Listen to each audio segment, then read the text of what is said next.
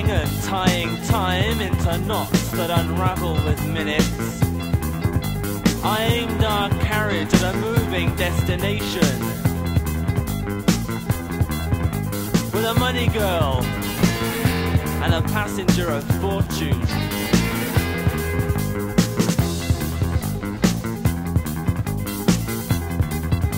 The first had eyes that were round, cold and hard. The Queen's head on one side, the Queen's tail on the other, so that either way you're lost.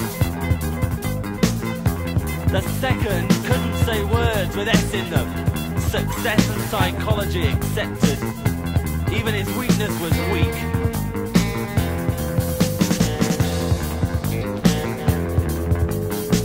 I said by way of opening, everything ends in death.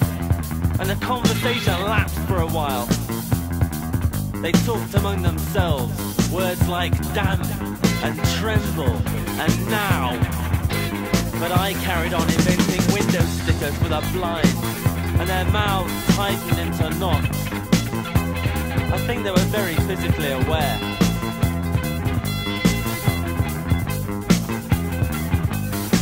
The money girl turned. Two-handed I caught her intentions.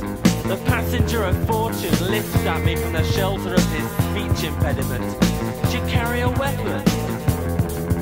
I kicked in the roof of his mouth and his stomach walls, his fallen arches, and I tore the cathedral from his back. In short, I demolished him. His girlfriend touched his eyes but took his money. She was stamped all over, loyalty, and she wore nothing but currency.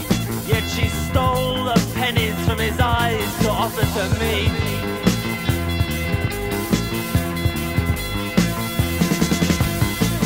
I was sickened by her lack of compassion, but when she removed her last pound note, I poured my thoughts on the subject into her eager container, and we ate, tearing up the carriage in our haste.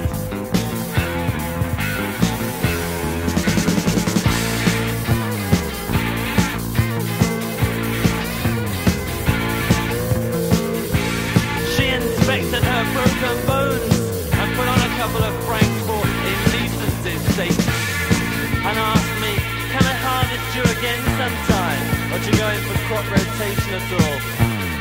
I said, my stomach or not, please, but she only wanted to be forced.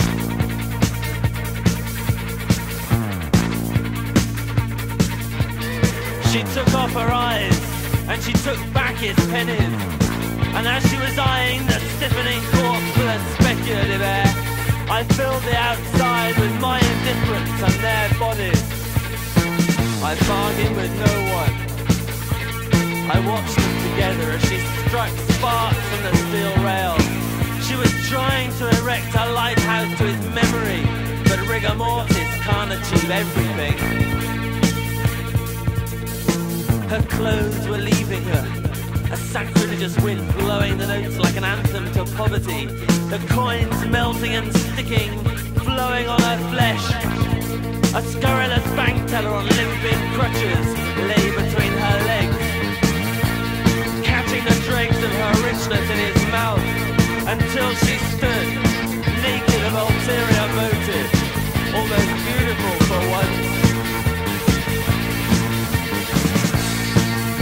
She hid her eyes in sudden shame, as the servitor bank teller licked the last IOU from her open till, and I must admit, I was moved for once to spontaneous action, but she was Eve.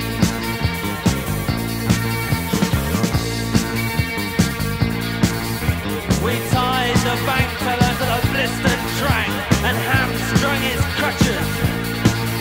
He died, counting from 1 to infinity and singing the Messiah.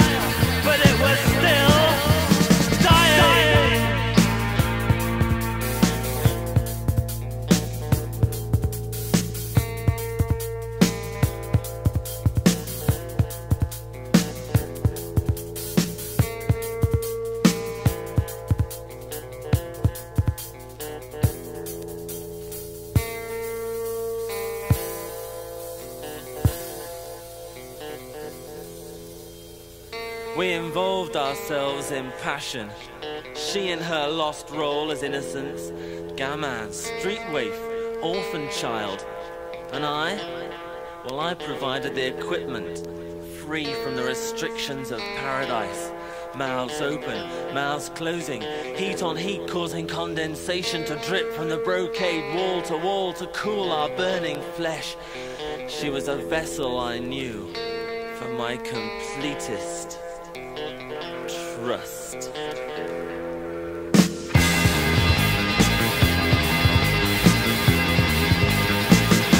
while the last trump was played in the clubs to the sound of twanging heartstrings and the mournful banjo plunked, I placed my whole being in her care, thinking I should journey forever, swallowing time and favors and giving nothing in return.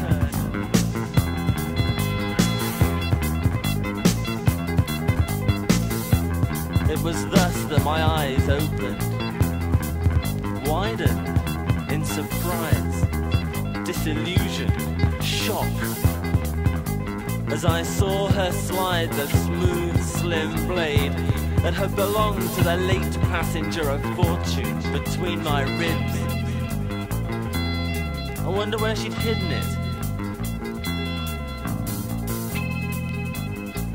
As she eyed my spasms with suspicious interest, and a small drop of eagerness hung from her tongue tip. In the small time that remained, I noticed that we appeared to have reached the station. Hastily, I scooped the wet redness from my side into my ever-present hip flask and labelled it relevant. I laughed, a dry sound of guts. Ha! That'll give them something to think about. And my time unravelled, unwound, slipped sideways, and died.